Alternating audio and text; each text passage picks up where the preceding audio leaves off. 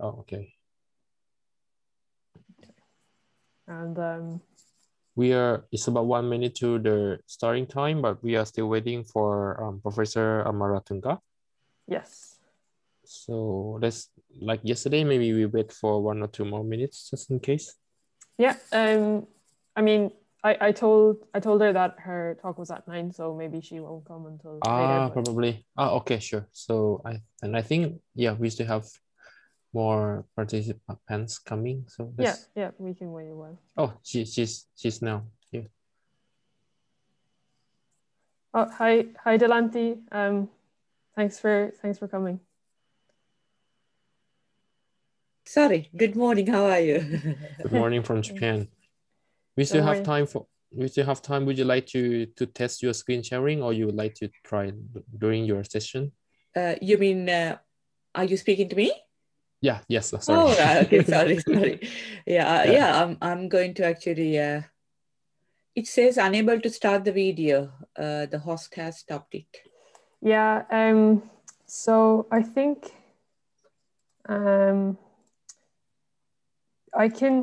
yesterday I was able to make somebody show their video when they were presenting. So maybe if you share your screen, and then I can see if I can make. Okay, so let me. I can actually make. I think I can make you a co-host, and then you will be able to. I think that is what you need to do. Okay. Yeah. Great. Thanks. Okay. So we can see you. Right. Yes. Okay, so let me. Oh no, I think it's the wrong screen. I will get it sorted. If you can move the camera a little bit up. Okay. So now it's the wrong. My laptop has picked up the camera. I will get it sorted. Can you see my slides? Yeah. Yes. Perfect. Yeah. All right. Okay. So I will get my settings sorted, because I have two cameras, and it's the laptop camera rather than my screen camera. I will get it sorted. All right. No problem. No problem. Excellent. Okay, so I will log out and log in again so that it will be okay. All right. Okay, so I will be joining from 8 o'clock. All right. Thank you very much. Great. Thank you very much. Bye. Okay. Bye. All right. So I think we have our speakers and also panelists. So okay, I would like to start, and I hope we will still have more people coming. All right. So before that, let me start my screen sharing. Okay, welcome everybody. This is the second day of our joint seminar workshop between UCL, University College London, and Tohoku University, and we have some other invited speakers for our this events. So I'm Anawat from Tohoku University, Idrides. So yeah, I will be your moderator for the second day. So today we will mainly focus on tsunami perspective. And okay, so let me give some short brief introduction of the today topics and the speaker. I hope you can see my screen. Yes, sorry. Yeah, we can see your screen. Yeah. Okay, sure. So yes, so the topic of this event is to the developing next generation earthquake and tsunami early warning system and enhancement of disaster resilience in urban societies. And this is co-funded by both of our universities, UCL and Tohoku University, with some collaboration from GMA, the TURNkey project, RMS, and University of Huddersfield in the UK. And as mentioned already yesterday, we have 4 talks focusing on the earthquake perspective, early warning in Japan, and also structural health monitoring in Japan, and also another case study in the US, California, and also and ending up with the social perspective of the earthquake warning system. For today, I'm gonna make a pointer. Yes. So today we have another four speakers, which we will talk about tsunami perspective. First will be done by Dr. Hayashi, which is also from JMA, will be tsunami warning perspective, and also from UCL-Tohoku University, Professor Mass on the real-time tsunami simulation and evacuation, and then Professor Amaratunka on a perspective of the Indian Ocean tsunami and its early warning system. And at the end will be myself for the tsunami vulnerability perspective. All right, so yeah, so for the purpose of this event, we hope that from our presentation, you can get more ideas on how UK and Japan do some collaboration, and we expect to have some more joint publication and further joint research in the future. So I would like to start from now. Our first speaker will be Dr. Hayashi from Japan Meteorological Agency. So Dr. Hayashi is actually my senior. We also start our PhD research in Tohoku University almost the same period, and he works now in the JMA Research Institute, and he do many research on tsunami source warning and also the cancellation. So I would like to give the floor to Dr. Hayashi. The floor is yours. If you're ready, please share your screen. Yes.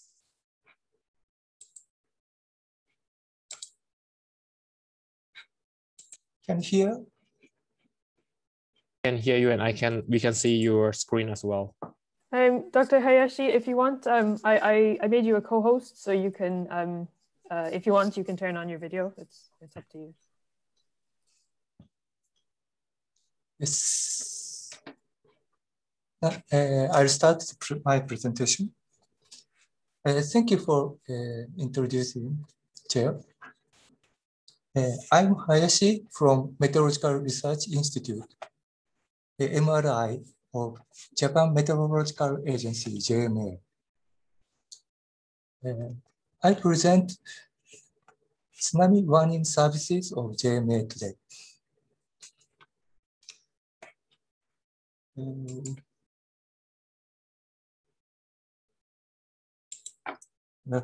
Tsunami warning is operated by the headquarters of JMA in Tokyo.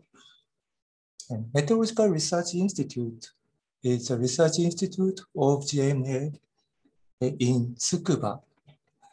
I'm in the Department of Seismology and Tsunami Research of MRI. And this talk includes tsunami warning services under operation by JMA. And I also show newly installed methodologies after lessons from the 2011 Tohoku earthquake tsunami. However, the scope of this talk is limited to the domestic services of tsunami warning caused by near-field earthquake. In the first section, I present the outlook of JMA's tsunami warning service. The left panel is a distribution of epicenters of damaging earthquakes, and the red is a table accompanied tsunami. These earthquakes occurred near the coastline of Japan, and we do not have long time to evacuate after earthquake occurrence. For this limitation, JMA have to issue tsunami warning very quickly as a nationwide tsunami warning. This is a typical timeline after the occurrence of a large earthquake. The first issue of tsunami warning will be about 3 minutes from the earthquake. In parallel, observed seismic intensity and estimated tsunami arrival time and heights are informed. After detecting tsunami, possibly at offshore stations, tsunami warnings will be updated. For tsunami warning operation, JMA maintains dense real-time seismic monitoring network in Japan. And JMA also monitors real-time sea levels observed by various types of sensors operated by JMA and other institutes. Well, JMA have to issue tsunami warning in a few minutes. It is too short to evaluate tsunami based on real-time tsunami computation. So JMA calculated tsunami height from many scenarios in advance, and the calculation results are stored in tsunami database. Once an earthquake occurred, magnitude and hypocenters are determined. Then, using magnitude, epicenter, and focal depths, appropriate scenarios are searched from the database. Then, tsunami heights for each forecast region is evaluated, and the initial tsunami warning will be issued. In the following part, I focus recent advances in methodologies, including after the lessons from 2011 Great East Japan earthquake. This is a summary of the 2011 event. The earthquake occurred off the Tohoku Pacific coast. A strong ground motion were observed in Tohoku and Kanto regions. And the left panel shows the distribution of seismic intensity in JMA scale. Sorry, it's a local scale. Intensity 5 is almost equivalent to 8 in modified Mercalli scale. In the right panel, maximum tsunami height distribution is plotted. Because of many tidal stations were washed away by tsunami or suffered by power outages due to strong motions or communication failures, maximum heights failed to observed along the Tohoku and Hokkaido region. However, at least 5-meter or higher tsunami was observed almost all area along the Pacific coast of Tohoku. There was several problems on tsunami forecasting on this event. One is the difficulty of quick determination of magnitude of huge earthquake. JMA routinely determine MJMA from amplitudes of strong seismograms. In this case, MJMA was 7.9. It was determined in 3 minutes from the earthquake and used for the initial tsunami warning. However, because of this size, estimated tsunami height was underestimated. updating magnitude was scheduled by determining moment magnitude using 10 minutes long broadband waveforms. However, observed seismograms were off-scale almost all over the span. Gemma have to wait for observation of broadband seismogram overseas to determine moment magnitude. The magnitude was finally determined in 54 minutes from the earthquake occurrence. It was too late to be used for updating tsunami warning. Tsunami warning was updated based on tsunami observation of coastal area by GPS buoys and tide gauges. The initial tsunami warning forecasted tsunami height as 3 meters for Iwate, 6 meters for Miyagi, and so on.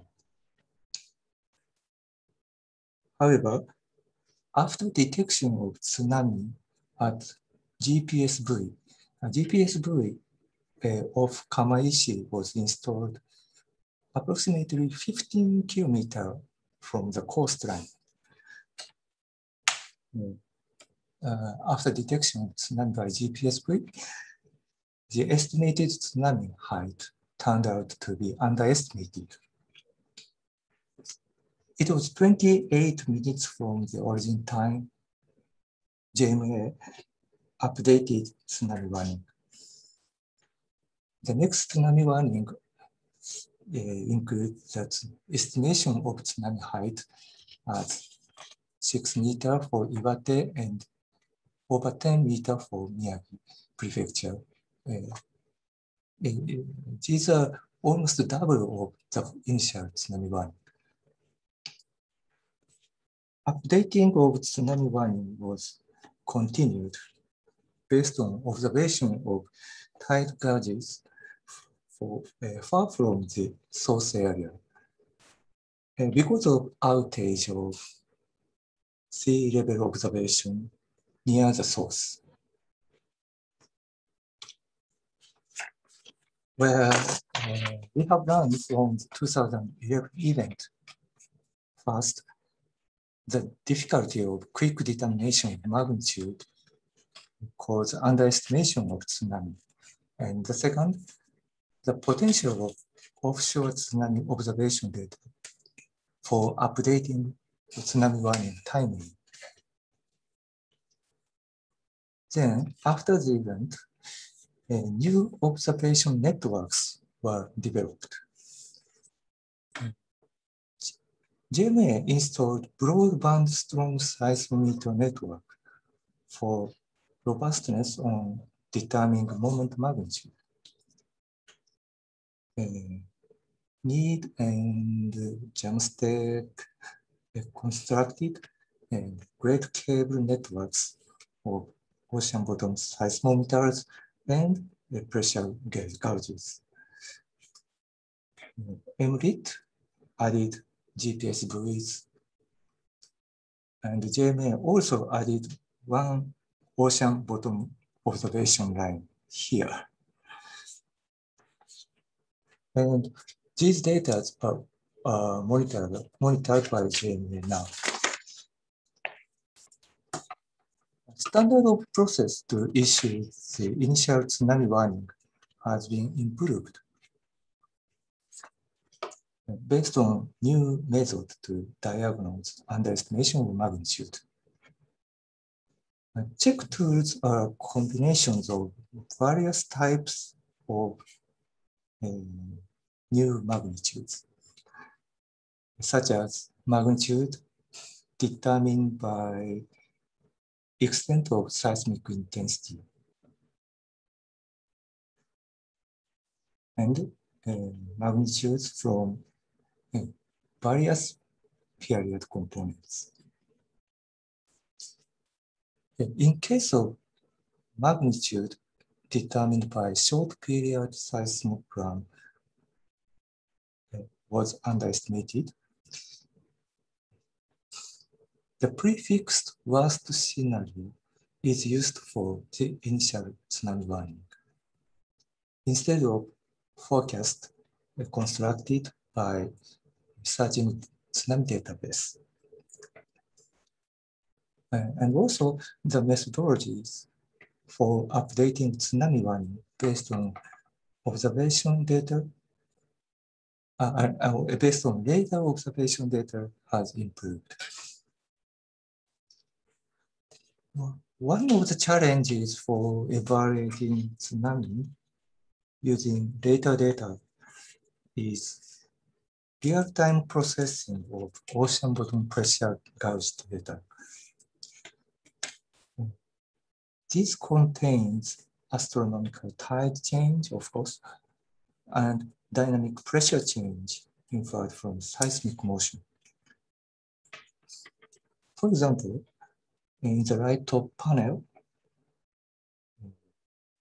pressure change is equivalent to several tens meter sea level change is included in raw data.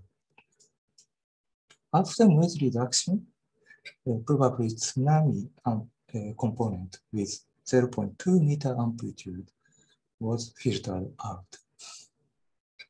In addition, we have to take account in coastal amplification for using ocean bottom data.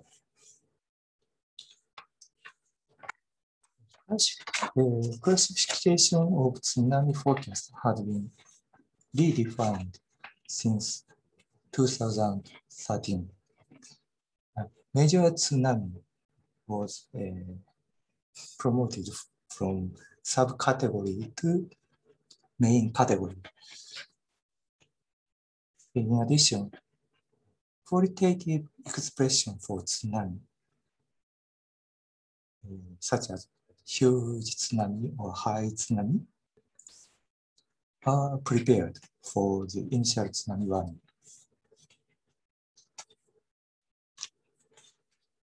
Following are about more advanced methodologies. The first one is RIGAD, short for Real-Time Geomet Analysis System for Rapid Deformation Monitoring, developed by GSI. This system enables to determine finite fault model or sweep distribution model in about 3 minutes from the earthquake using cluster deformation data. Gemma used this solution for checking magnitude underestimation determined by short period seismogram. However, using the model itself for tsunami warning system is a future work.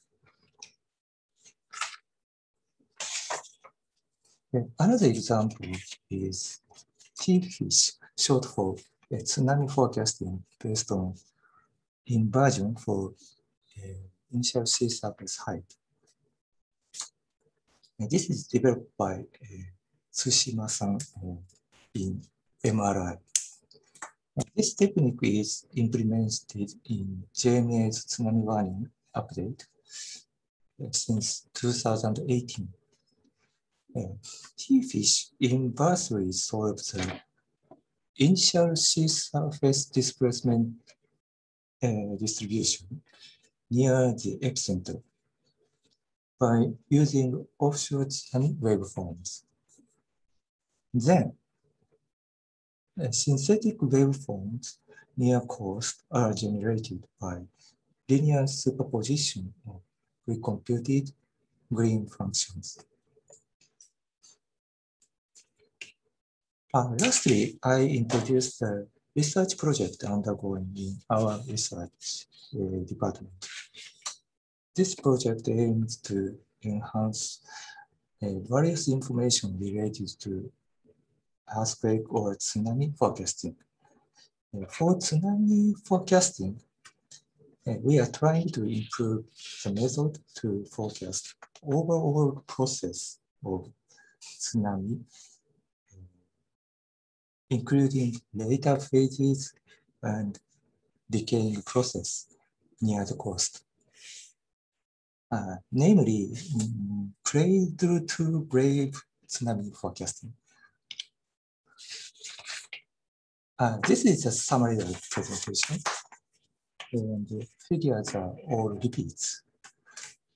I talk about near-field tsunami warning services by JMA, including newly developed methods after lessons learned from the 2011 Tohoku event. Thank you for listening. This is the end of my presentation. Thank you very much, Dr. Hayashi, for your very informative information. And yes, just now we got one question from the chat. So I will read the question. So yeah, the question is, how early is tsunami warning at the moment? So I think that means the first warning message, right? After the earthquake. So would you like to answer? I think it's three minutes, right? Maybe you can show the first figure on the upper left figure. It's quite small. Yeah, that one. Well, 1 and 3 minutes, something like that. Can you explore a little bit about that?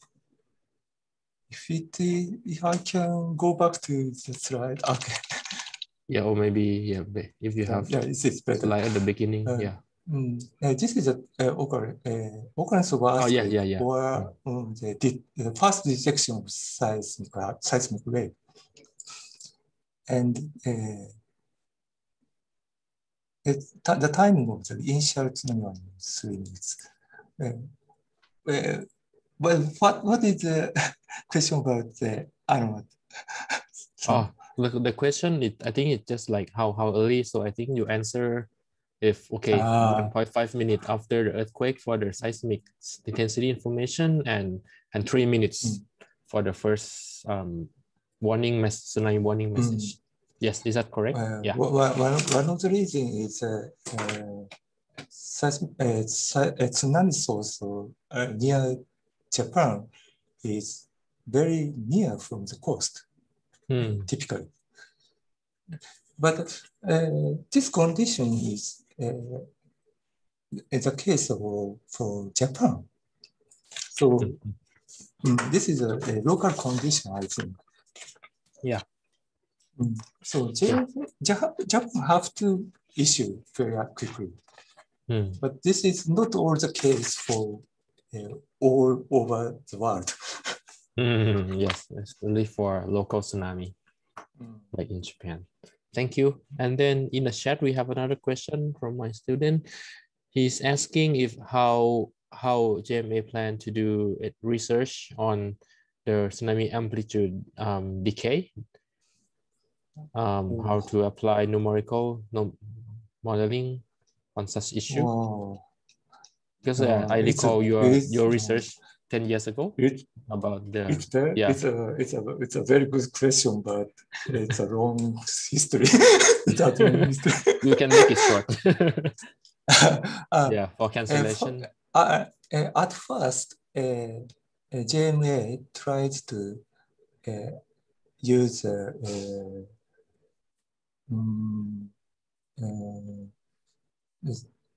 try to refer the past case. For example, if we have observation data from Chilean earthquake, and if a large earthquake occurred near Chile, we expect to decay tsunami. We expect the decaying pattern of tsunami was similar to the past event. This is the first step. And the second step is based on calculating tsunami decay process by computation. It is by computation method. The computing the decay process itself is the final goal. And we do not have technique now. Yeah, I think, yeah, I mean, of course, like in Japan, you have many tsunami in the past, the actual tsunami, and you have record waveforms. So you know how it decays, right? I mean, for specific area, for this kind of bathymetry, you know how long it will be decay, and then you can make the cancellation. But for countries that they have less experience, less observe waveform, so they only can, what they can do, they just do only simulation, and from their simulate waveform, how much they can trust in the waveform or from the only simulated waveform, how can we make decision how to cancel the warning. That can be a new future research. I mean, yeah. It includes future research, so I don't want to talk about the detail. Sorry. Okay, thank you. Then we have another question from the Q&A, so I will read. So with regard to the OBPG, so which is the ocean bottom pressure gauge, so how many such sensors installed at Nankai Trough, and to what extent they provide accurate early warning signals due to ground shaking, which could be transmitted to the end stakeholders? So how many, you know, roughly how many sensors? I think, yeah, like this picture. Can you count? Yeah. This is all. Okay. And the question is like, to what extent they provide accurate early warning signal? So, I think some stakeholders are monitoring these data. So how this, for example, of course, in Nankai tsunami, well, in case of Tohoku, we have like in the north of Iwate, for example, it took about half an hour. In Sendai, we have about 1 hour, for example. But for Nankai Trough, it will be like just 10 minutes or 5 minutes. So maybe the question is like how early this system can help to make early warning, and how any like individual people like us get benefit from this kind of observation. Unfortunately, it depends on the mechanism of the large earthquake, and the future large earthquake has a different mechanism. The worst case of the source area of Nankai earthquake includes the land area. That means the tsunami starts at the same time of the earthquake occurrence. It is the worst case. Yes. Anyway, we do not expect a long lead time to be arrived to have tsunami. Okay. After the earthquake. Yeah, it's still difficult for Nankai Trough anyway, because the source is very close to the coastal community. There's no more question in the chat and Q&A. I have just one simple question to you. Can this kind of observation be applied to like very rare case, like in case of like tsunami earthquake, authorized earthquake, or like non-earthquake tsunami, like if landslide happen, how we can make extremely apply this system for the warning? Do you have any thought at the moment? Some of tsunami earthquake have large magnitude. If we determined from the long period components of seismic. But I don't think this is the perfect solution. Okay.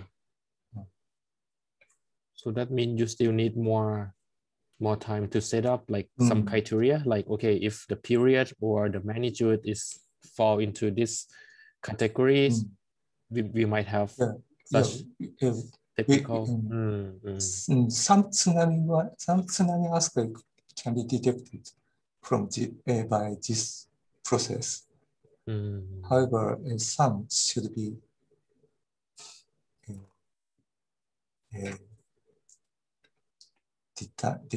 later from the tsunami earthquake by observation. Of sea level. Okay, I see. Well, if I think probably no more question in the chat, so I would like to close your presentation. Thank you once again, Dr. Hayashi. Thank you. Thank you very much. Okay. Thank you, Dr. Hayashi. Yes.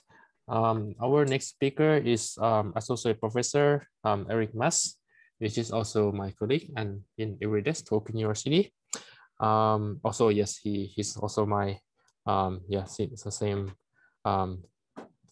office in TURNkey University. His research include tsunami numerical modeling, evacuation simulation, agent-based modeling, and also applying remote sensing satellite image for the rapid damage estimation. Okay, now we can see your screen. Professor Eric Mas, if you're ready, you can start your presentation. Thank you. Okay, hello everyone. Again, my name is Eric. Oh, so you can see me right now. So I'm the same guy of the picture, of the photo, just different year. As Anawat just said, I'm actually, Anawat and Dr. Hayashi are my seniors because we are all from the same tsunami laboratory. And now I'm in a different office, but in the same EDDES. And what I will share with you is real-time tsunami simulation and evacuation guidance for real-time purposes. But actually I just wanted to show you also that tsunami monitoring and all the monitoring systems that Japan has. And I saw that Dr. Hayashi has also shared with you this information. And my point here will be that if we are thinking about real-time forecasting or real-time simulation, we definitely need monitoring or sensors, a lot of sensors to actually get reliable information in a very fast way. So one of those could be these ocean bottom pressure gauges, which there are some groups that are exploring those alternatives of getting the deformation of the sea surface water just directly from the bottom pressure. But also you can use seismic networks or as Dr. Hayashi also mentioned, the geodetic network, which is by the crustal deformation, you estimate the area of the earthquake, right? Which is one of the methods, which is called regard, I guess, from GSI. And this is probably the one that I will show you today. So, and the real-time simulation method, or actually the model that has been developed by the leader of my lab, who is also from EDDES, Tohoku, Professor Koshimura. And they also form a new venture company, which is a Tohoku University group of professors working this topic with some companies like NEC or Kokusai Kogyo A2 or something like that. And they join efforts to create this kind of system that what it does is, in a very summary of what it does is, you get the information from the GPS observation data, and then you try to estimate the fault model, which actually triggers the job in a supercomputer. which gives a tsunami simulation and including some kind of damage estimation and mapping for giving these products of tsunami height, tsunami inundation, damage estimation, etc. Right.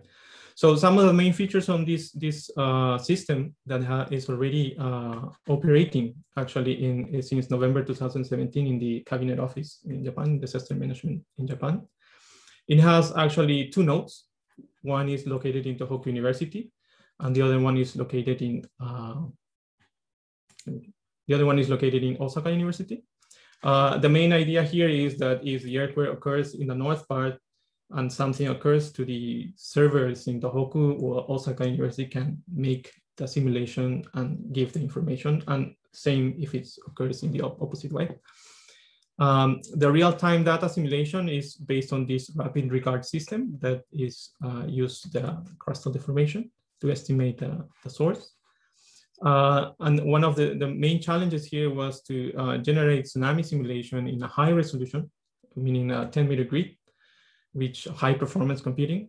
They use the tsunami model, the Tohoku University model, and is run in the cyber center in Tohoku University. And also the forecasting is for 6 hours of tsunami. It can be less, of course, and it will increase the rapidity of the estimation. But the main tests were on 6-hour tsunami simulation.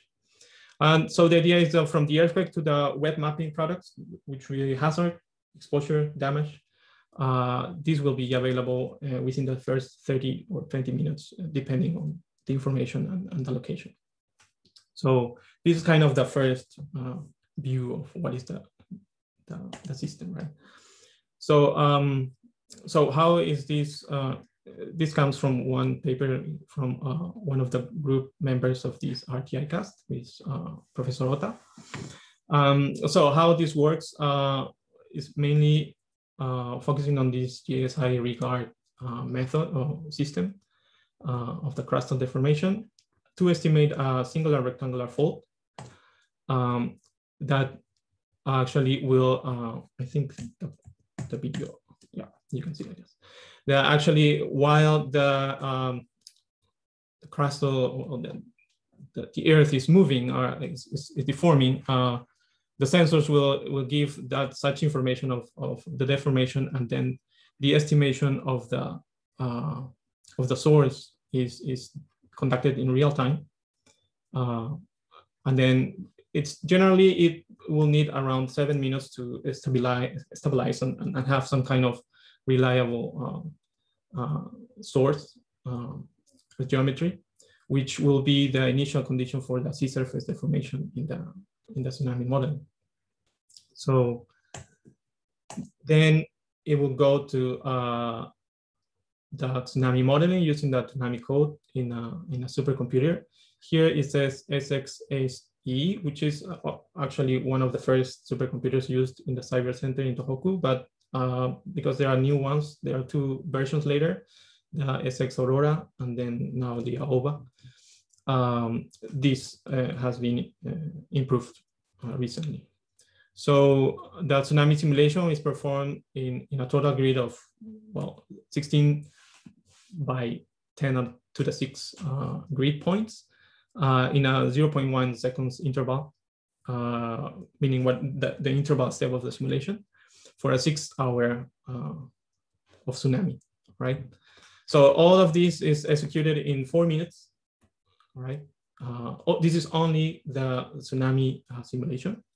If you want to have only 2 hours of simulation, you can make it that in 80 seconds. So you will have the outputs of simulation by that time.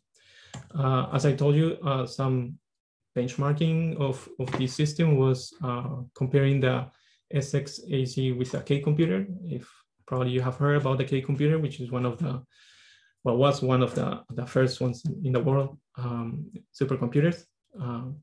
And then if you see here, even the SXEZ can, with less cores, can achieve less execution time for this kind of problem. I mean, specifically for this kind of problem, right? The tsunami simulation. And then now, because there is the Aurora, you can see the comparison between SXAC and the Aurora, which for very less number of cores, you can speed up like 2 times, or for a larger number of cores, you can speed up less, you can decrease 1 minute. So probably right now is what we have right now is the execution time is 3 minutes for a 6-hour forecast of tsunami in a 10-meter grid space. So it's a very interesting achievement here. And then now after the Aurora, it comes a new other vectoral computer that is already the OVA, which is now probably this can be maybe increased. So the main products of this system are the tsunami height in the shoreline. Of course, everything in a web system that can be readily available for actually right now used by the cabinet office. And so you can observe the tsunami height at the shoreline, or you can see the inundation arrival time. This is arrival time in different colors, or the run-up height, including some information of shelters or available in the area. And then with the use of tsunami fragility curves, a first estimation of possible damages to structures can be done. Just because we have the inundation depth, and then we can just estimate what is the probability of damage of the buildings in the area. And of course, we have census information, so we can estimate the population exposure based on the tsunami inundation.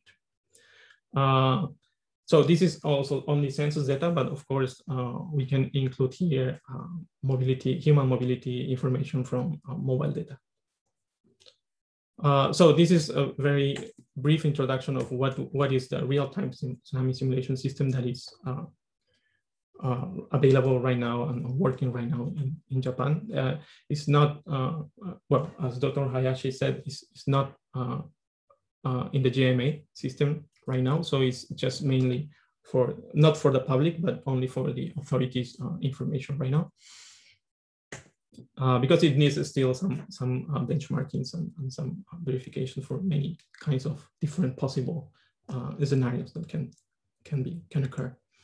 So if we move to tsunami evacuation, if you see, for example, this image, you can see vehicles trying to evacuate and the tsunami coming. This is 2011 tsunami. So the problem here is not necessarily that the previous knowledge of evacuation routes is not enough.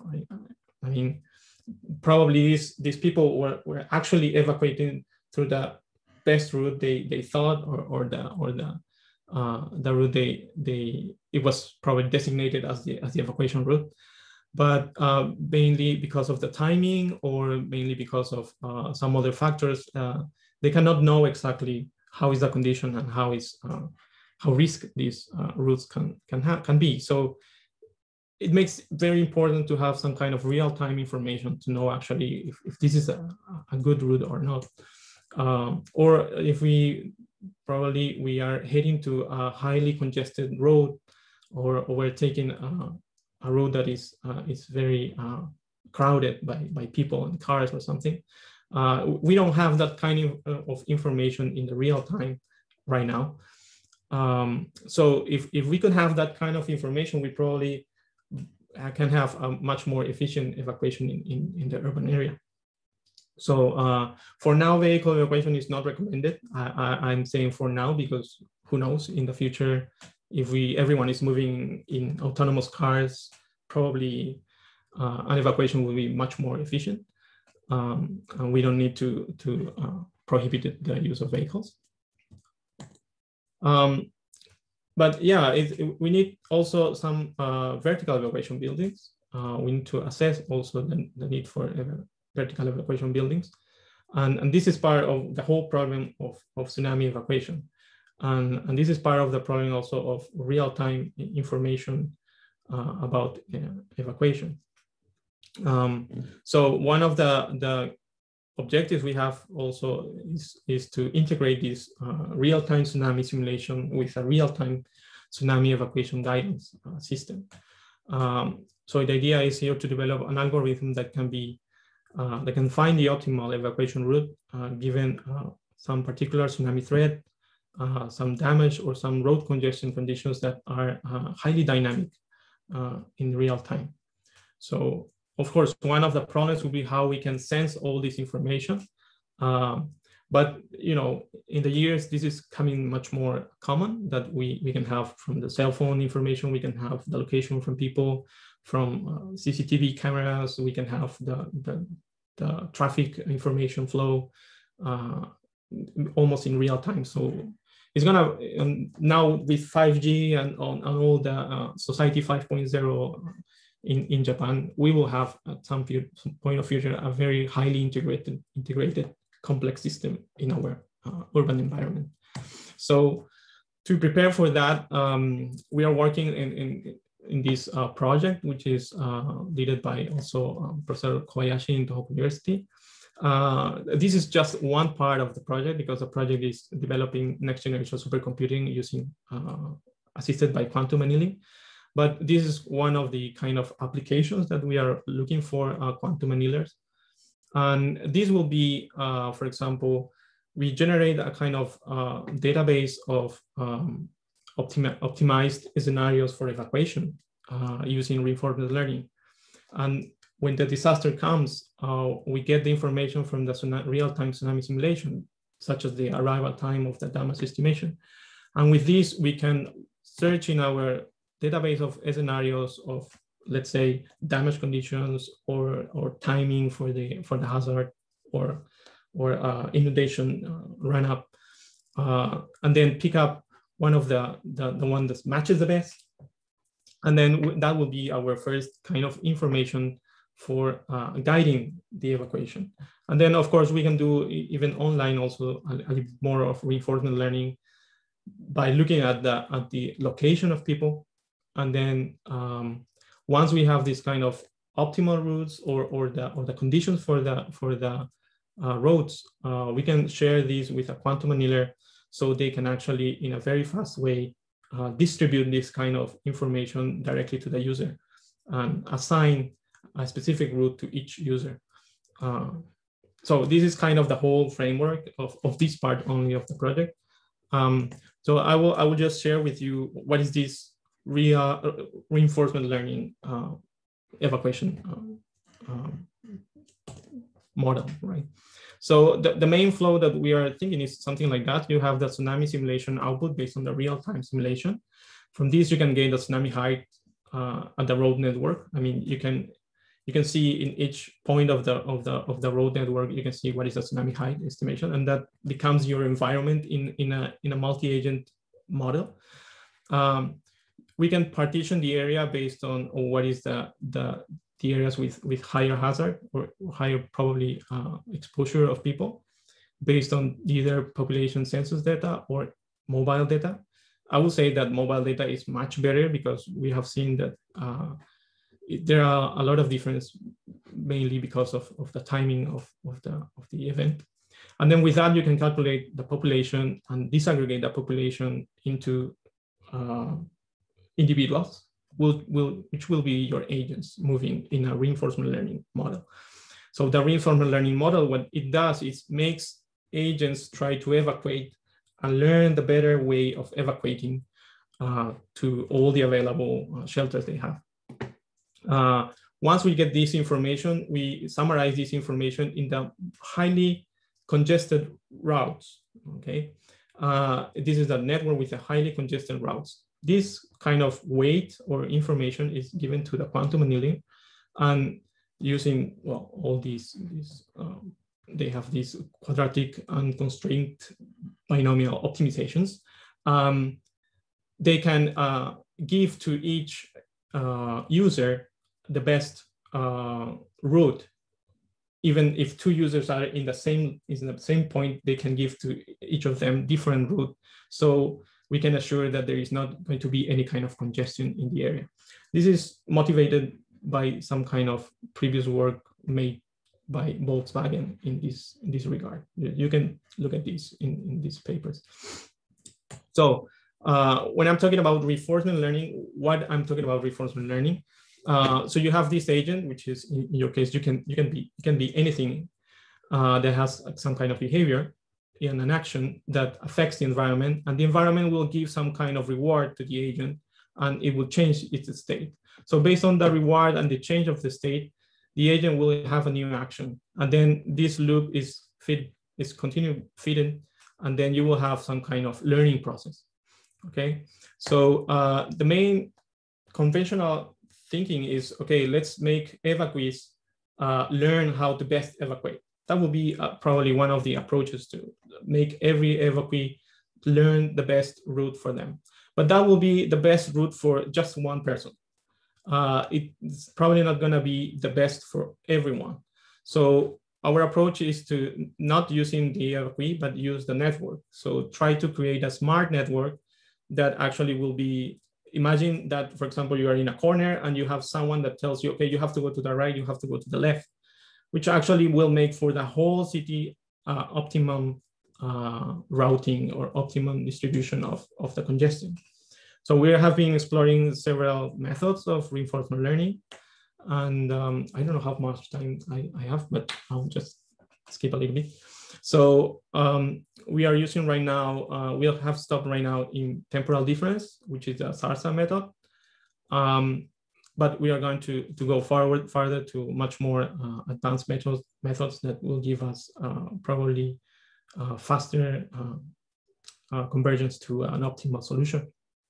So the idea here is we can see that even if we use Monte Carlo, you know, the Monte Carlo simulations need a very large number of samplings to actually get some kind of learning or some kind of information that you can actually later use for an optimal policy. But SARSA or TD has the advantage that it's continuously learning, so it has much faster convergence to an optimal solution. So right now we are using that kind of method, and we have confirmed that, for example, if you have, this is the evacuation departure of people, I mean how people will, the timing of the departure of people for evacuation. And this is the arrival of people to the shelters.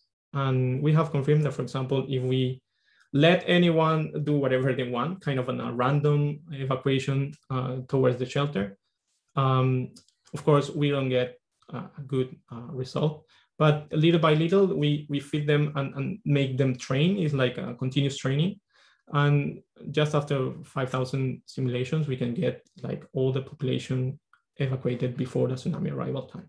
Okay, so the training is effective right in the model right now, and the main outcome is something like this. You can imagine that the road network has the information of at this moment of time and under this state of congestion in the network, where is the best place to go, right? So if you come here at this point of time, the best for you is to go here. But if things are very dynamic, so after maybe 2-3 minutes, maybe congestion is higher here, so it's better for you not to go here, but now it's better to go here. So that network will adjust and adapt that kind of policy and give such kind of information. So we are building a smart road network to guide the evacuees. Of course, we have a lot of assumptions here and things that needs to be further researched, but yeah, this is kind of the first, the idea of what we are doing right now. So as a summary, I will tell you that real-time tsunami simulation requires a robust monitoring system, also, of course, high-performance computing. And the current system of the RTI-CAST company can provide in 7 minutes an earthquake source estimation, in 80 seconds, a 2-hour forecast in a 10-meter resolution, which is very fast. So you can have mapping and web visualization in between 10 to 20 minutes, depending on the area.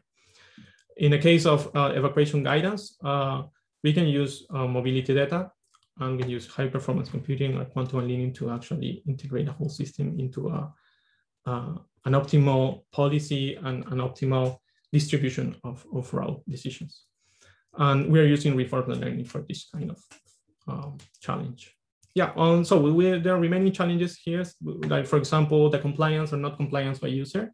Like we can give you some kind of information, please you go this way, but if the user doesn't want to go that way, that will affect the whole optimization solution, optimum solution. So we have to retrain the new condition, right? So that's something that we need the system to become adaptive to this kind of behavior. Okay, yeah, that's it. Thank you.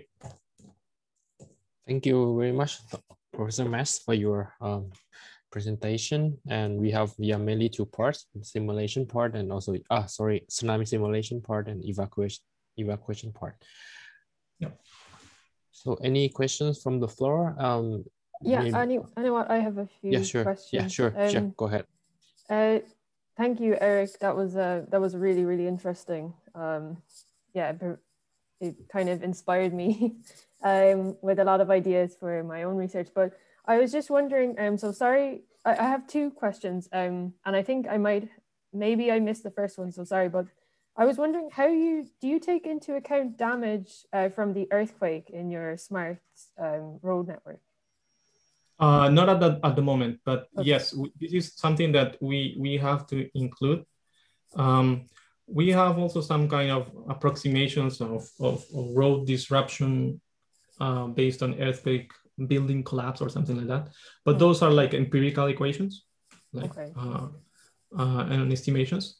But the main idea that we are looking is like, because we will have a database and you have a road network, you can make like different scenarios of what if this road, what if this bridge is collapsed, what if this, and a lot of what if scenarios. And finally, when you get the information, somehow, this is a problem, somehow you get the information, you can check and take the best scenario. Okay, yeah. Cool. And then my second question was, is there any possibility that the optimal policy would be to stay in place, given like a probability of, say, the tsunami not actually affecting your location? Probably, but actually I would say that in the model we have the premise that everyone should evacuate. Okay.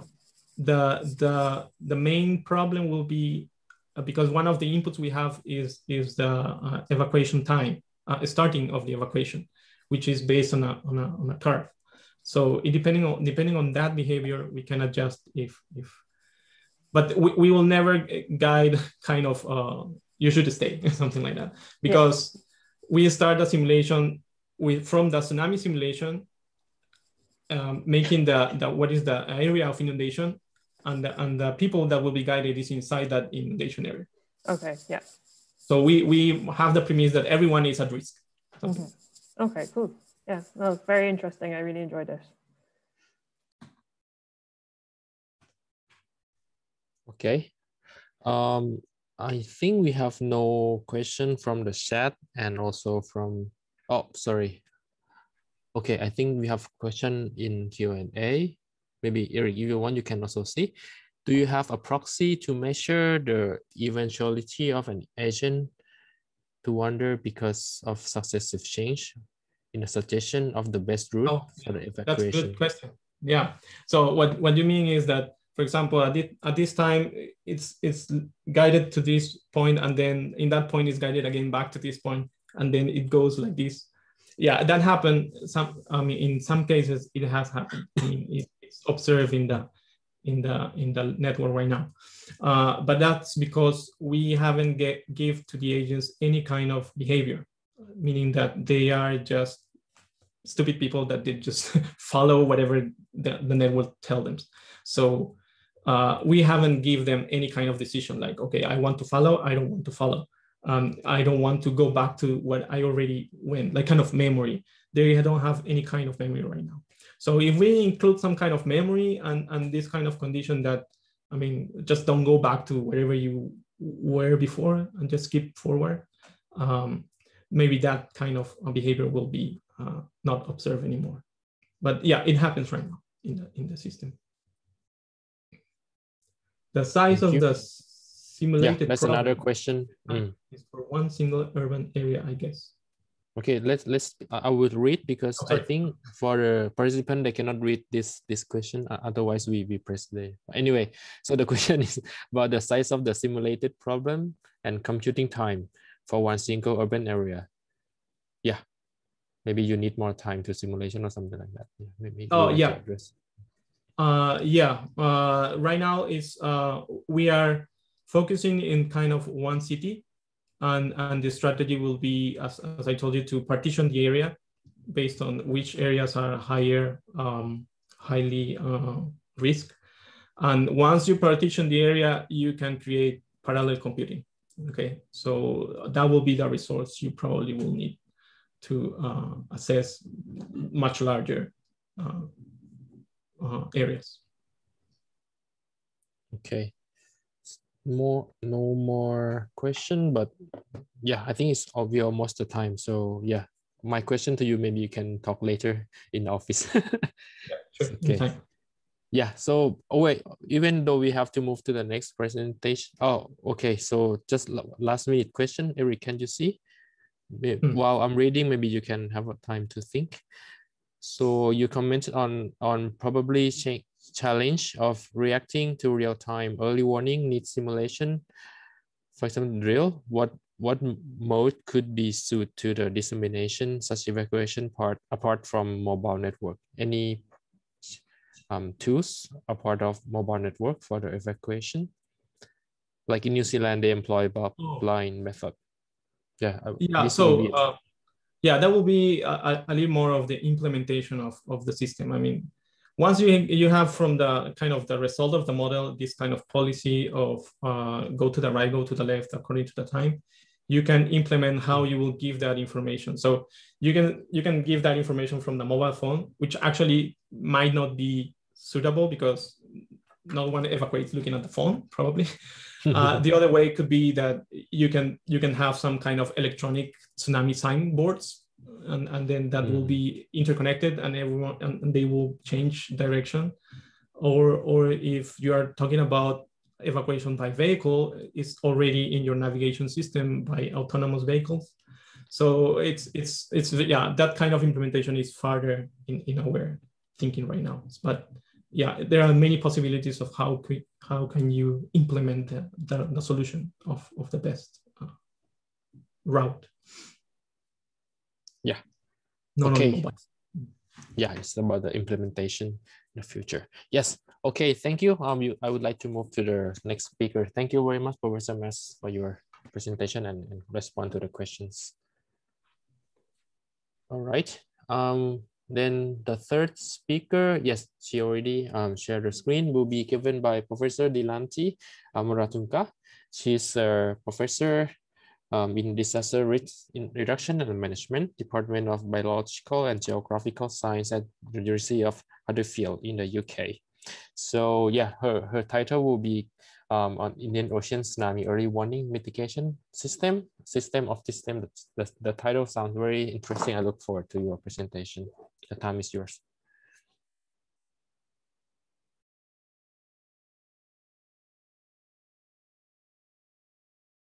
Yeah, can you hear me? Yes, yep. We can hear you. Yes. Yeah, good morning, good afternoon, good evening, from wherever you are. So thank you very much. First of all, thank you very much, Gemma, for inviting me to share a presentation. And I was actually delighted to hear the two previous presentations because it actually sets the scene really well. To what I'm going to talk about now, because it's very much on identifying the predicting tsunamis, whereas my presentation is very much on the decision making and management of the downstream. So I think I think the flow is very good in that sense. So the presentation outline, of course, I'm not going to give a lecture on tsunamis. Fortunately, the two previous presenters have touched based on that, but I have one slide just to sort of recap the mindsets. And then I want to get into specifically the Indian Ocean Tsunami Early Warning System and its guiding principles and who the principal stakeholders are, and how the tsunami tsunami early warning dissemination works. I think this is a really important issue because, again, the previous two speakers discussed about navigating through the tsunami identification process. But what is important is transferring that message from that decision making or tsunami detection to communities at risk. So I will be actually covering that side of the equation, linking with the flow of tsunami threat and warning information from regional settings to communities at risk. So this is just the one slide that I had on I have another one actually, but I'm not going to go into a lot of details about what is a tsunami and what causes a tsunami. Of course, this is not the right audience to talk about it, but in completing the setting, I have this information, and of course the three areas that we always talk about: generation, propagation, and inundation is really important in a tsunami. But again, the two previous speakers set the scene up really well in capturing this part of the equation. And also, as we know, for some reason or the other, again, the researchers, the previous, the research teams associated with the two previous speakers actually do this type of research, I have no doubt, in terms of looking into the causes and reasons behind increasing number of tsunamis that we face. So getting back to the focus of my talk, which is actually the Indian Ocean. So this is actually different to the ocean surrounded by ocean surrounding Japan. So this is actually the Indian Ocean region that I'm going to concentrate on. So you can see from this diagram the Indian Ocean tectonic plates and also the potential for with that the potential for earthquakes. So you can actually sort of see in red dots. So, and then getting back to that, of course, this type of scenery is very familiar to us, getting back to Indian Ocean tsunami in 2004. These pictures are from Sri Lanka, where I originally come from. And the picture to your left is actually the main road, which goes from the capital city to down south. So you can see this was actually about 15 feet high, the water level was. And that's another picture, the middle picture, it was supposed to be a shopping complex, and you can see not even a single building can be seen. So these are actually very, very familiar sites. And also I think, again, this one actually just still haunts me. For example, the rail disaster, this is the largest single rail disaster in the world's history by death toll, whereas 1,700 people died instantly due to the Indian Ocean tsunami. So this is actually still stands as it is. And then of course, there have been so many other tsunamis. I assume that of course there will be discussions on 2011 Japan tsunami. So I did not include a slide, which was good. And this is actually kind of a snapshot from Sulawesi, Indonesia tsunami. So you can actually sort of see what happened in 2018, with and of course I think not in terms of fatalities, but in terms of total losses from September 2018 tsunami, it is estimated that the damage was about 658 million, making it one of the most costliest disasters to have hit Indonesia in the last 5 years. So we need to be mindful about economic losses in that sense. So getting back to tsunami warning systems. So the Pacific Ocean is the most advanced. They have had the system since 1965, but then before that, it was only that particular tsunami early warning system. But 2004 Indian Ocean tsunami actually identified the need to have more systems. So what happened in 2005 is IOC, it is actually International Oceanographic Commission, was mandated to establish 3 other tsunami warning systems. What were they? They were for Caribbean, for Northeast Atlantic and Mediterranean, and also Indian Ocean. So with that, the total number of tsunami warning systems actually became 4. So this is actually a bit of history in terms of early coordination efforts. I'm not going to sort of go through every little detail, but I just want to emphasize the fact that it was the IOC, that is International Oceanographic Commission, actually identified the need to have other early warning systems during the aftermath of the Indian Ocean tsunami.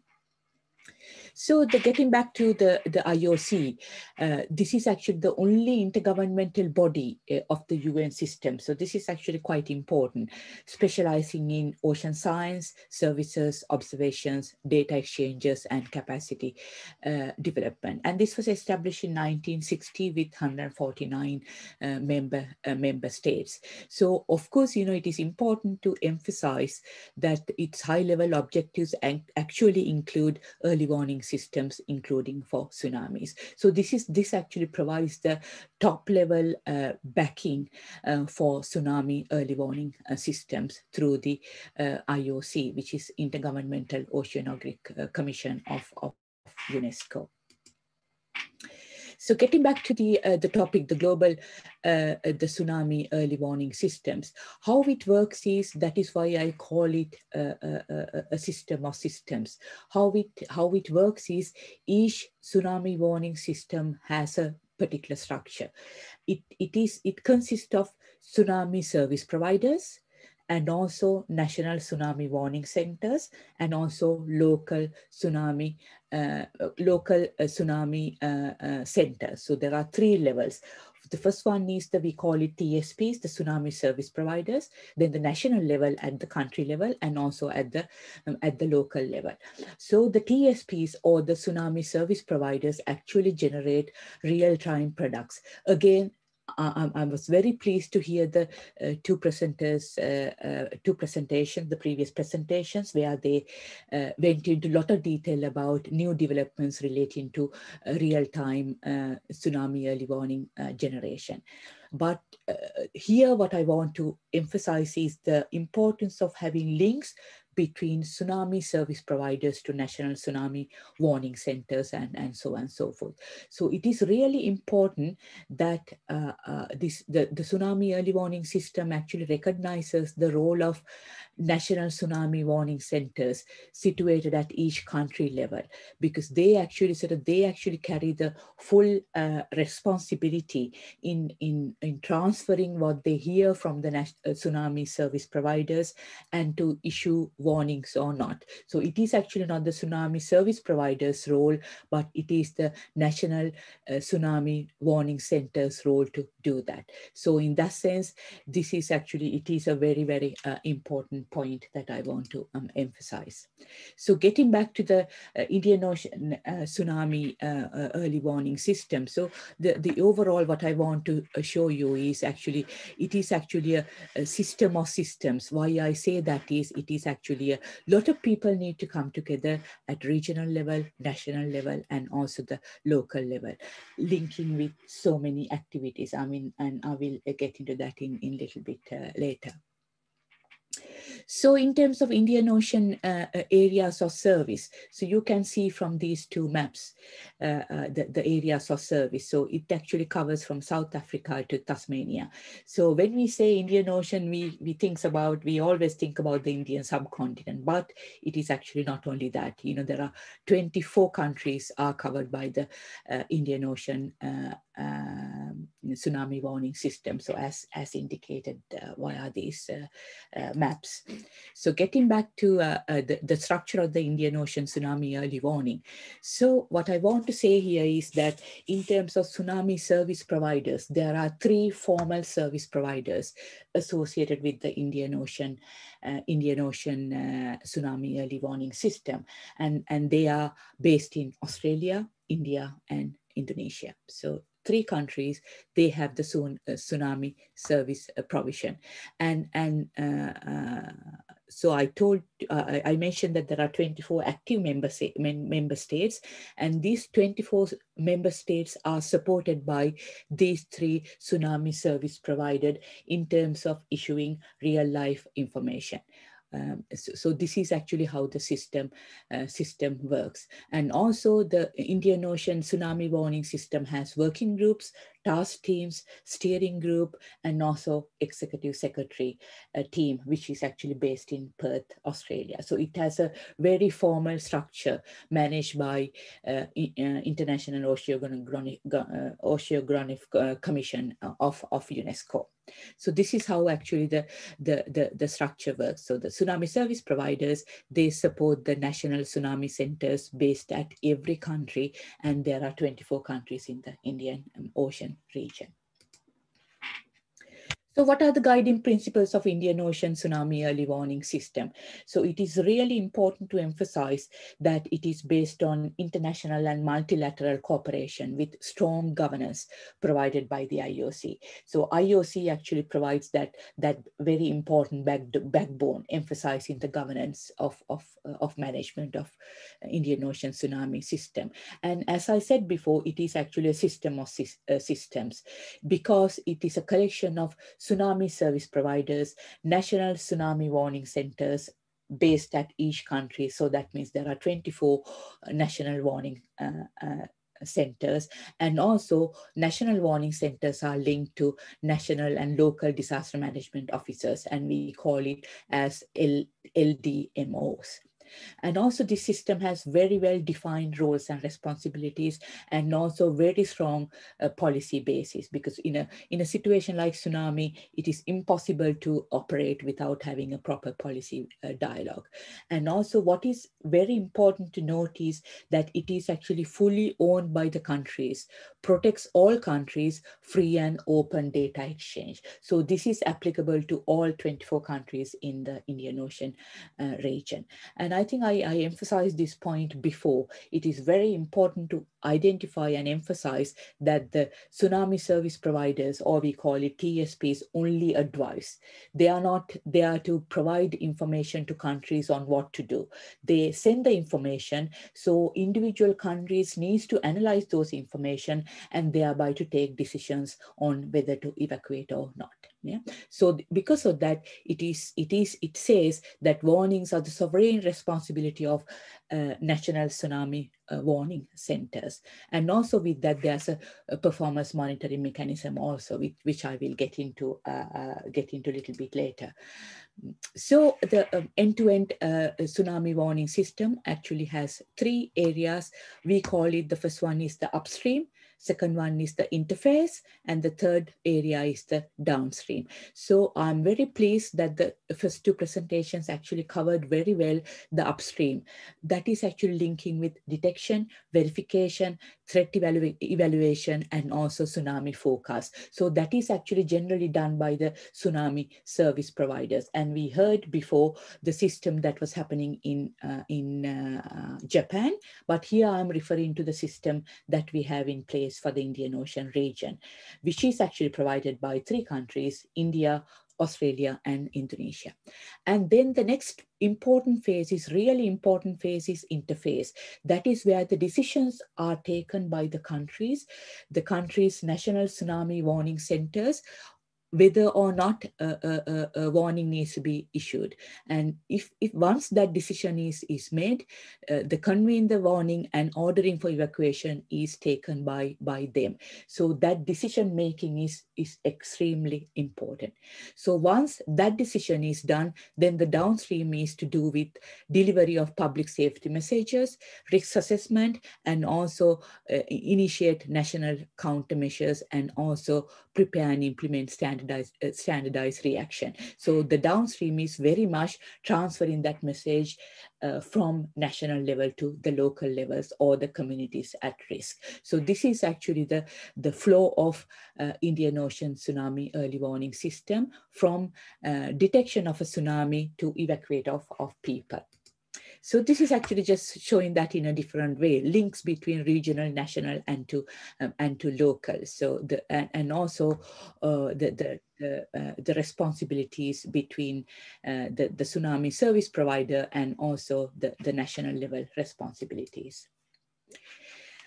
So the tsunami early warning system in that sense has three components, or we call it three pillars. What are they? The first one is risk assessment and reduction. The second one is detection, warning, and dissemination. And the third one is awareness response. Thankfully, I do not need to cover a lot about the first pillar, which is actually risk assessment, because the two colleagues who did the presentations before actually went into a lot of details about it in terms of how they actually the predict tsunami situations, and then what they do about strengthening the mechanisms and the new methodologies that are coming through. So basically, the pillar one is very much on tsunami. Tsunami detection and warning and dissemination. So you can actually sort of see how these three pillars are linking together. So again, the previous two presenters covered this in quite a bit of detail in terms of actually capturing seismological data and then modeling results, and then comparing that with sea level data and analyze the data. So you can actually sort of see the diagram in the middle, and they analyze the information, and then they arrive at the extent of the threat information, and decide whether the warning status needs to be issued to countries. So this is actually the operational elements of the tsunami service providers. Again, it was very clear from the previous two presentations also, because they captured this area very well. So the roles and responsibilities of the tsunami service providers in Indian Ocean region is three countries: India, Australia, and Indonesia. So they actually sort of monitor earthquakes, and they generate specific coastal zone threat information, and also they generate timely tsunami exchange bulletins. That is really important. Those are the bulletins that are being sent to the individual countries in the region, and 24 of them. And also they monitor tsunami propagation, and also they report updated tsunami wave observations also. So they carry out a lot of behind the scenes activities, again, as detailed out by the two previous presenters. So then this is actually kind of the theoretical perspective of tsunami service provider bulletins. You know, there are different types of bulletins. It can be just a warning, it can be just an advisory, or it can be just an indication about just it is time for us to watch. And maybe it can just be information statement. So there are 4 different types of tsunami alerts issued by the tsunami service providers. So that is actually, that takes place at the regional level, the tsunami service providers. And then at the country level, this is what is happening. At each country level in the Indian Ocean region, as I said, there are 24 countries, and they all of them have a national tsunami warning center.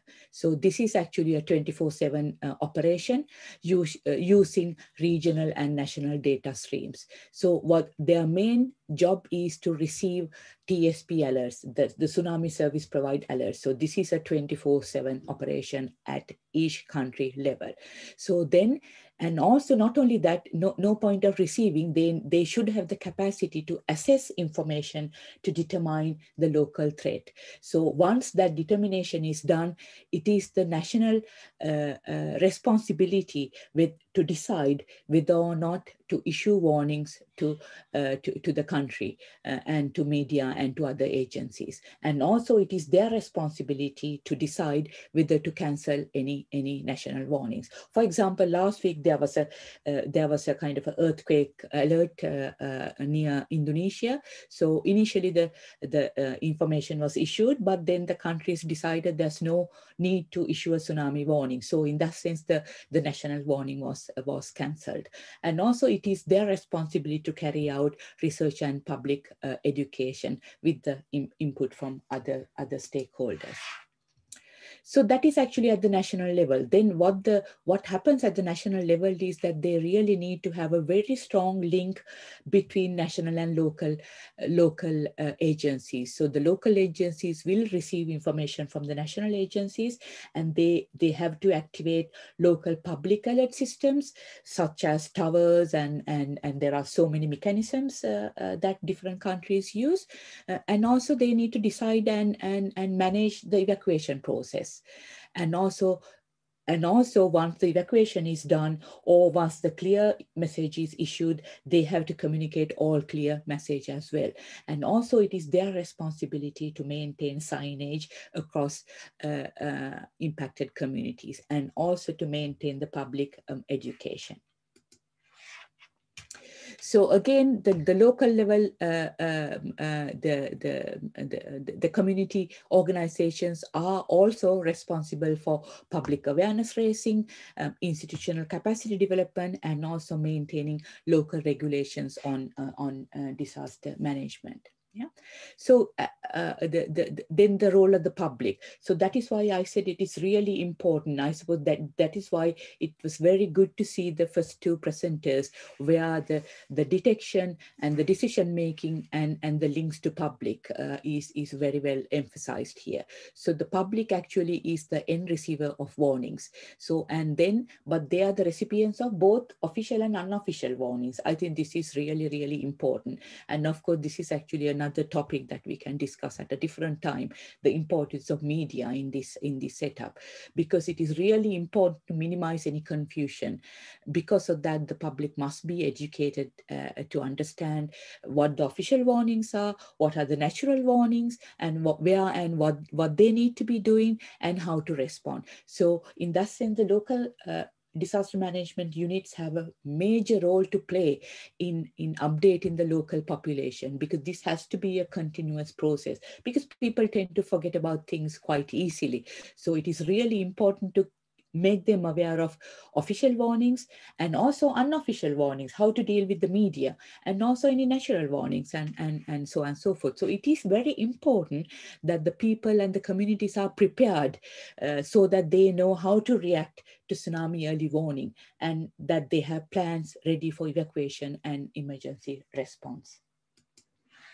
So the pillar 3 is very much on awareness and response. This is actually maintaining the momentum. So education material needs to be prepared, capacity development programs need to be done. So this is actually sort of this slide actually highlights some of the events that the Indian Ocean area has carried out, over 100 capacity development activities.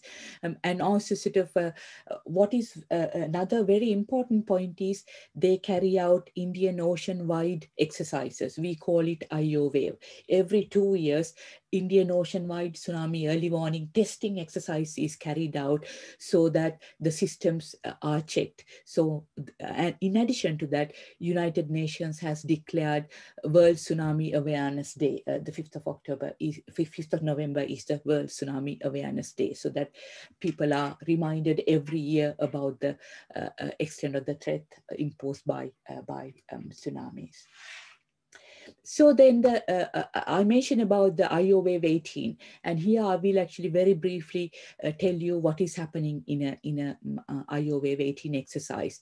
So in the Indian Ocean, 6 exercises have taken place so far, starting in 2009 and to 2020. So 2020 exercise was held last year in September, and the purpose of this exercise is to evaluate and improve the effectiveness of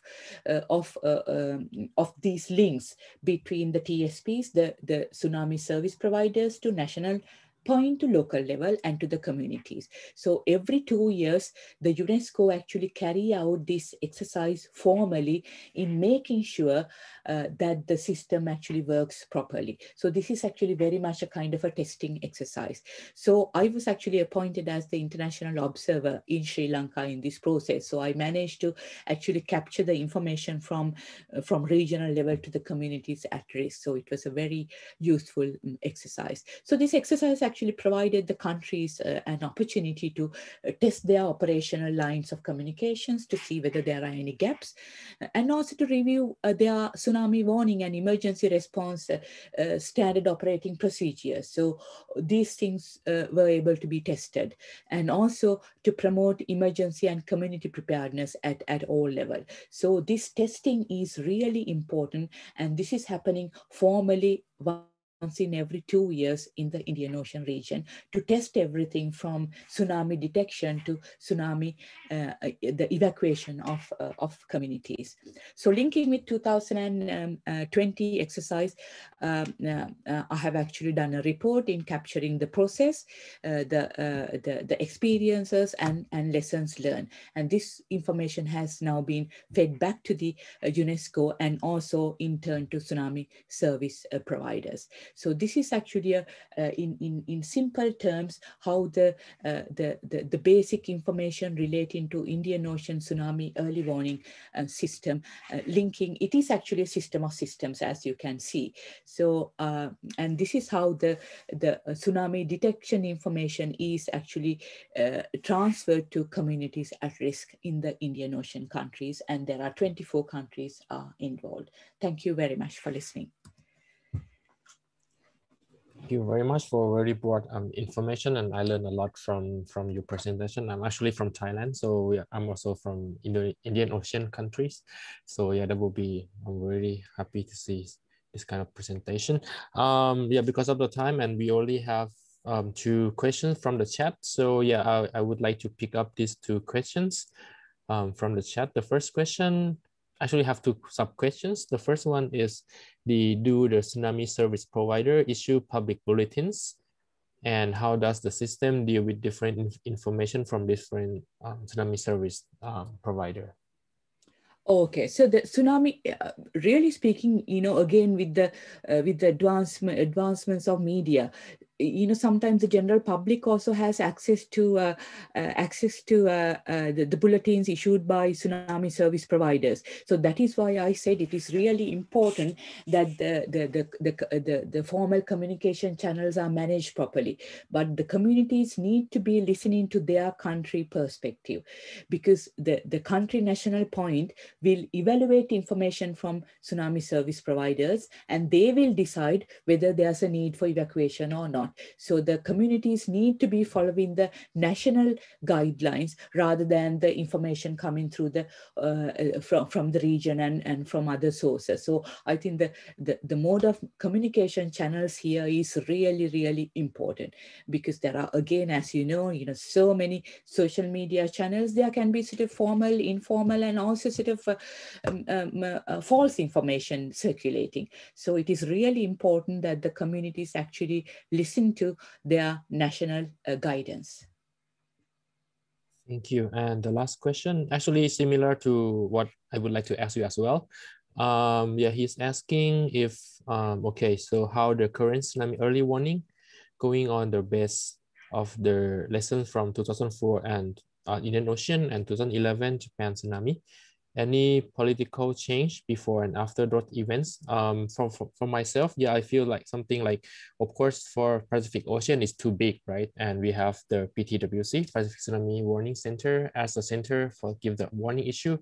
But based on my experience in Indian Ocean, as you mentioned in your slide, we have Australia, Indonesia, and India as a big country to give the as a main provider. But we have some country like myself, my home country in Thailand, we have some certain capacity to make warning or do some development or research or warning system for our own country.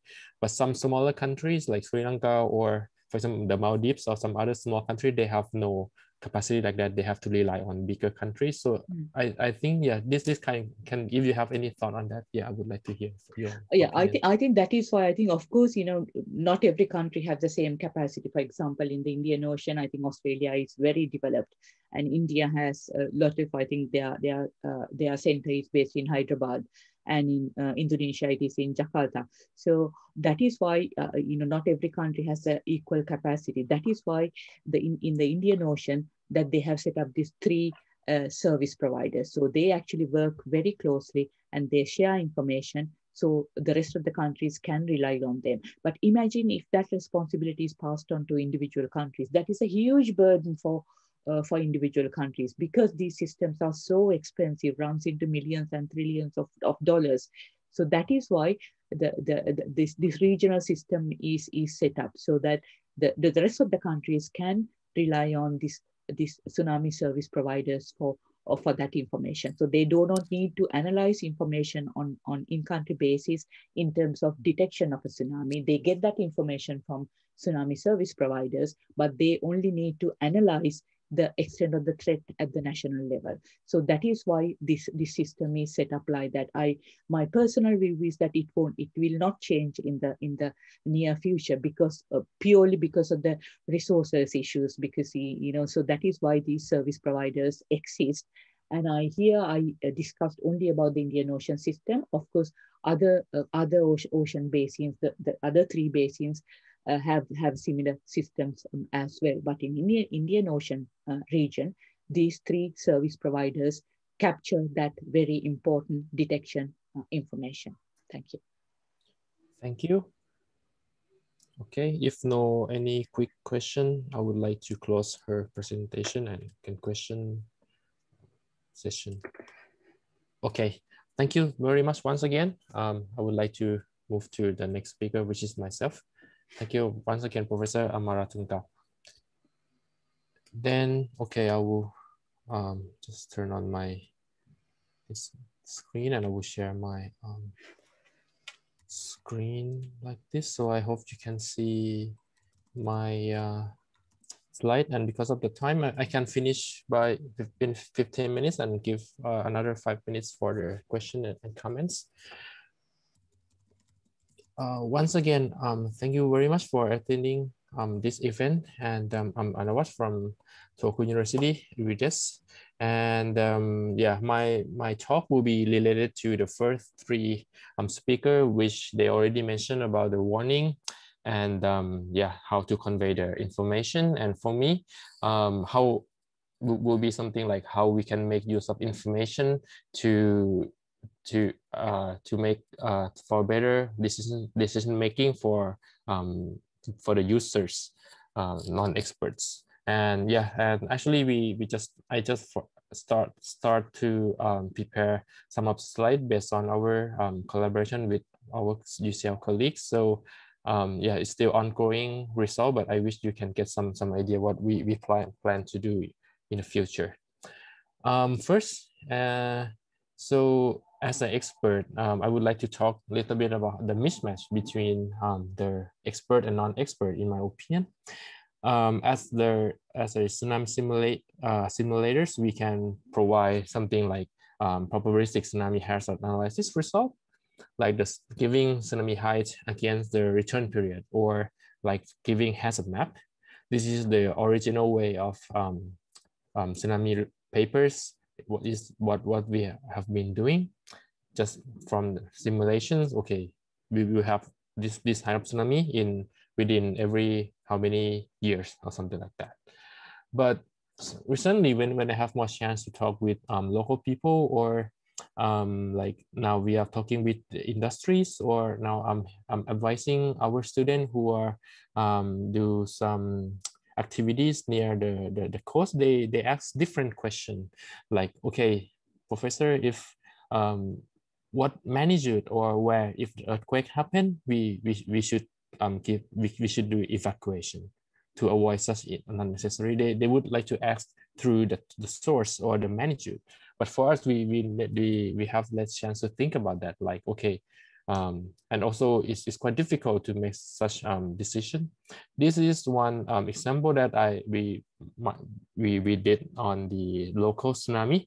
So for example, to answer something like that question, we have Sendai port here. So we would like to know, okay, if magnitude earthquake 7 happens around this area, so and for us to have a tsunami warning level which is more than 1 meter, where locations of the earthquake should be.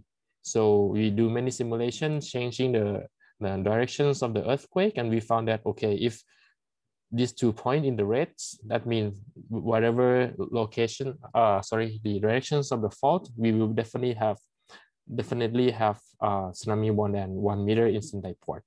And if the earthquake magnitude 7 happens around the blue area, we will have tsunami less than 1 meter for sure, something like that. So this I feel like recently that so for non-expert, they really want this kind of information for their response, rather than just when we give them, okay, how high tsunami will happen in how many years or something like that. And actually, I would like to give you some more information that last year, the Cabinet Office of Japan, the Japanese government, they published a new estimation of the magnitude 9 earthquake that could happen in the north section of the 2011 tsunami here, and also the east coast of Hokkaido. They evaluated this earthquake based on their more data of tsunami deposits along the coast. And yeah, and of course they also provide like the estimated earthquake intensity. 7 is the maximum scale. So of course, in some area they could have a very strong ground shaking, and also they also made some tsunami simulation and also has a map. For example, the colors, the red line, the black line show the flat area of the 2011 tsunami, and the color show the simulated tsunami from this source on the left. So you can see that because of the magnitude 9 is comparable, and also the tsunami simulation, tsunami flood inundation is also comparable. So yeah, this is one thing. And the second thing is that because of the 2011 tsunami happens here, and this figure shows the activities of the earthquake, where blue means we have less seismicity, and the red where we have higher seismicity since the 2011. And you can see that actually in February, in March, and in May, we have 3 large, quite large earthquake around this area, which is followed to this figure. And also we actually expect to a large earthquake in this zone we call authorized earthquake as well. So now even just 10 years after the 2011 earthquake and tsunami, but we still have very high potential of the next tsunami in this area and the other part, upper part of the Tohoku region. So it comes to our research purpose. Right now, we have high potential of new tsunami in the future, and I have no time today to introduce, but actually I've been doing interaction between tsunami characteristics, flow depth, and force against the buildings, many types of buildings until now. But from now, and from future research, I would like to mainly focus on the industries, in the port industries. So why? Because like this kind of accommodation or office, of course, we can do from the damage data, we can apply the flow depths and the damage levels to create we call fertility functions to correlate the flow depths and the damage probability for the structural damage. But if we talk about the industry, it's not just the matter of the structural damage. For example, one of my students, we already developed, for example, the curve for the industry, the flow depths against the damage probability for different damage levels for the industry. But it actually is not only about the structural damage, but also there are many facilities inside the factory, and also after the disaster, the factory need time to resume to their production. So yeah, this kind of information is still lacking, and of course in insurance industry they have to somehow estimate this kind of information for the risk assessment. But I think this is a good timing for us to declare more information about this. So my talk will be mainly about these three things. So yeah, I would like to introduce one of our paper, which is just accepted a few days ago in Natural Hazard in Earth System Science. Our student and our international colleagues, we developed a new database of the port industry in these locations in Tohoku region. For example, yeah, and in our region we have 8 different industries like construction material, food, chemical industry, petrochemical, etc. So we generate the damage database, and also we create a new damage levels state for the industry as well, and we determine the meaning definition of each damage state regarding to the industry. So this is how it looks like. We make a database, and it shows different, we have like building polygons, and we categorize the damage using many data source, like the satellite imagery, Google Street View, and some the aerial imagery. And yeah, and we have another database of the maximum tsunami flow depths. So we could combine with our damage categories, and we apply the statistical method to fit the, for example, the flow depths and in the damage. So this is just the example of the fertility functions of the for each different types of industry, again, different types of damage states. So by having this, at least we can assess the damage of each industry based on their structural damage. But still, the question is, as I mentioned at the beginning, is that the damage to the facilities and the production time.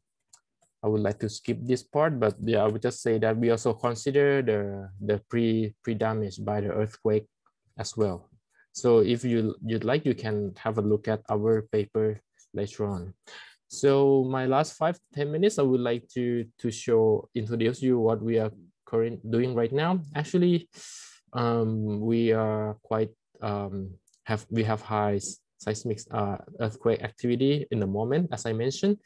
Yeah, since 2011 we have another big event in 2016, and also coming this year in February, in March, and in May we have magnitude 7+7, or yeah, roughly 7 events already, and one event also in May, in March, also caused tsunami advisory as well. So yeah, we think that is a good time to interview the owner of the industry about their damage or their response or their perspective against these 3 earthquake, and also future earthquake and tsunami as well. So we have connection in some industry in Sendai port, which is have in Ishinomaki, Shiokama, and Sendai sections. And also there's another industrial area in Iwanuma city, which is just the next in the south of Sendai airport. So currently we only have chance to just interview 7 to 6 industries, but in total we plan to have about 20 industry that cover 8 different categories of the industries. Because of the time, I would not go into detail of each industry, but yeah, for example, for food, mainly you can see the production line like this. Of course, if the water reach the height of the production line, it will cause the damage, totally damage to the industry. And also one interesting industry, for example, like this, they are ice making. So they provide ice for the fishermen to store the fish or something like that. So because of the types of the industry, they, as you can see here, there's a pipe here. So they have to the customer will come with a truck and we get the ice from the top. So luckily, the all engines facility will be in the second or the third floor. So even the flood come to the first floor, there will be no big damage to this kind of industry, for example.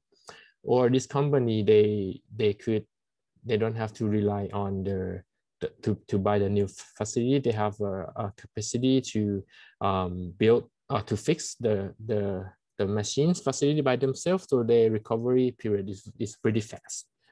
Or one petrochemical industry like this, actually for this kind of industry, of course, it can be easily to cause fire, and also actually the fire also happened in the industry during the 2011 tsunami. So they have an automatic system to shut down, to stop all the production line in case of big earthquake. So they are quite strong against tsunami, but very weak against even just intensity 5 of the earthquake. So in February also, they after the ground shaking, all the process was shut down for 2 months, and they could recover the system again somewhere in April. And then just after 2 weeks, another earthquake, intensity 5, and then they have to shut down the system once again automatically because of the system. So now even we just start interview, we can see how industry differ to others.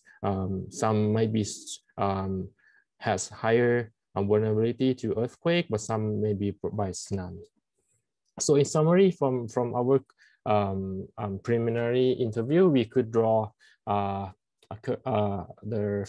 diagram like this. For example, in terms of damage to the facility, the flow depths against the damage ratio of the facilities for different types of industry, and also in terms of the production recovery capacity. So in case of 2011, so how long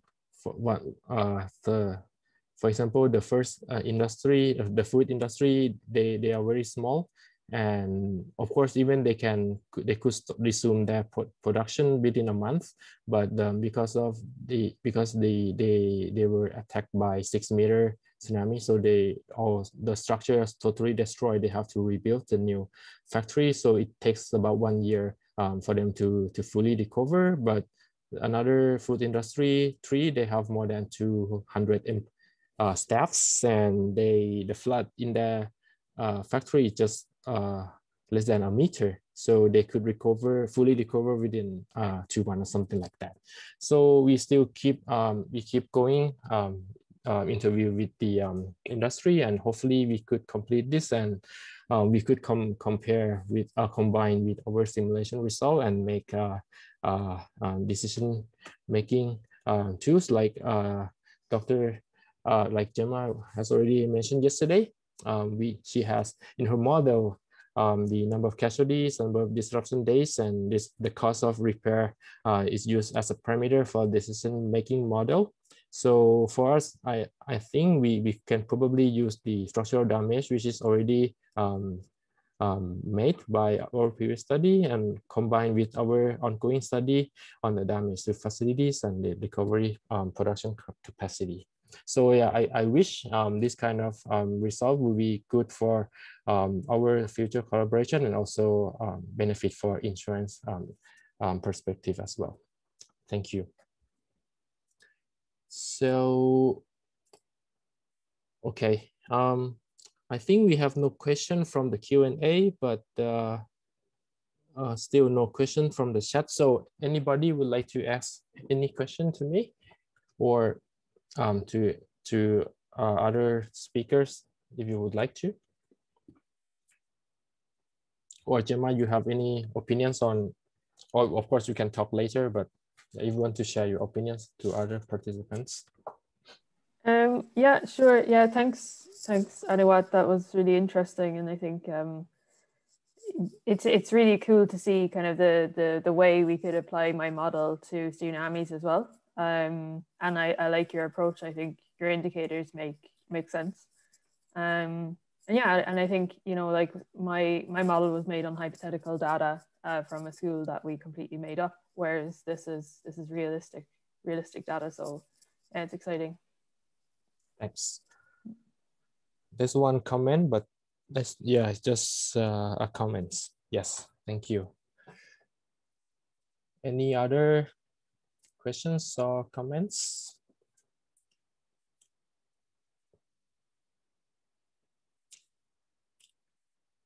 Okay, so yeah, we still actually this collaboration we just, well, for Japan, for Japanese side, we just start this April, so we still have almost 1 year to do.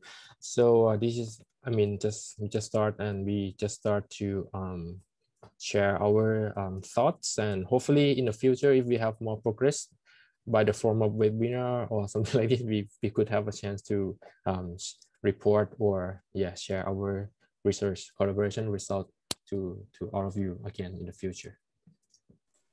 Yeah, Gemma, yeah. I have a question. I don't know whether it is actually to any colleagues around.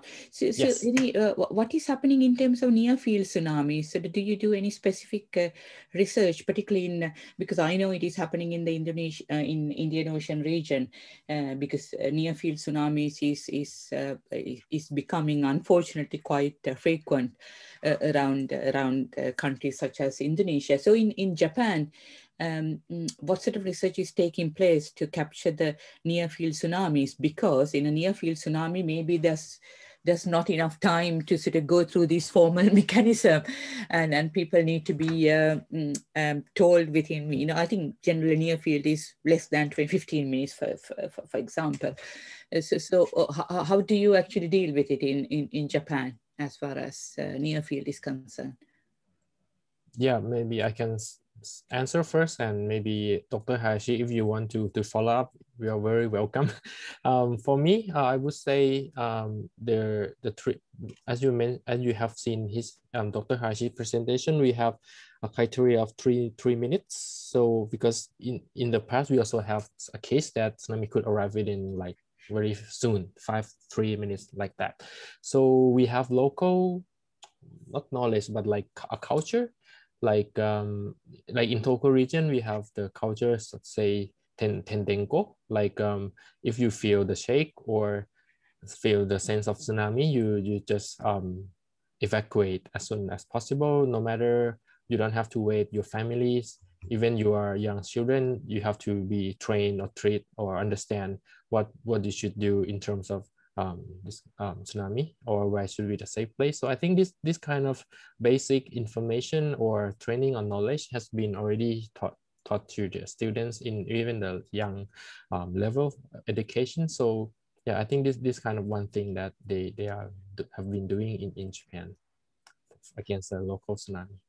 And also they also have built like evacuation tower for many places where they expected that their tsunami could arrive very soon, or for locations that where they might have difficult to build a new build tower. For that, they could negotiate with the private sector companies or factories so that they allow people to evacuate, to do vertical evacuation. Dr. Hayashi, do you have anything to add, or is that enough? Well, for near field tsunami, we assume that we have few information about tsunami. So JMA wants residents to act anyway, evacuate to high places. We in 3 minutes or 5 minutes, JMA is impossible to evaluate the tsunami height for 3 meters or 5 meters. So we JMA cannot say residents to evacuate where. if we know the estimated, we know the tsunami height, we can advise residents to evacuate this place. But it is impossible, I think. So that's why Japan give up to give information, give the accurate tsunami height information in a few minutes. That is one of the lessons we have learned from the 2011 event for the near field tsunami. And that is my opinion. Thank you. Yeah, thank you. Yeah, so in case of very large tsunami, we will not say announce the height of the tsunami. And you might know that in Japan we have lots of tsunami signs, like or not only the height of tsunami but also the elevation. Like now you are 5 meters higher than the sea level, like that. So if we give the information of the height, for the case that we are not that sure that it will really that height, so people will just compare, like, okay, if the GMA says 6 meters and I'm already 10 meters above the sea level, I should be free. So they will ignore or look down the risk. So that's thing that the similar thing that like is the lesson from the 2011 as well. All right, Gemma, we would like to close the 2 days seminar before. Yeah, no, I just wanted to say thanks to all the speakers for taking the time and for giving us amazing presentations. This wouldn't have been possible without you, so I really appreciate your efforts. And then thanks as well to the attendees and for everybody's participation. Yeah, I thought it was very successful, and it wouldn't have been successful, of course, without the attendees either. So, and I also want to thank Adawat for co-organizing it and for inviting a lot of the speakers. Yeah, so thank you, and yeah, I'll leave the final word to Adawat. Okay, so yeah, this come to the end of the 2 days workshop, and as I mentioned earlier, so it's just the beginning of our collaboration. And yeah, hopefully if we have further result to show to all of you, please allow us to invite our speakers and our audience again to yeah, maybe next year or something like that. Well, once again, thank you so much, and yeah, please stay safe, and until we can have a chance to meet in person again. So thank you so much. But thank you. And thank you. I just want to say just quickly for the panelists, if you want to join the Zoom meeting, I'll set it up in a few minutes. So yeah, thank you. Yeah, thank you. Bye-bye. Bye. Stay safe.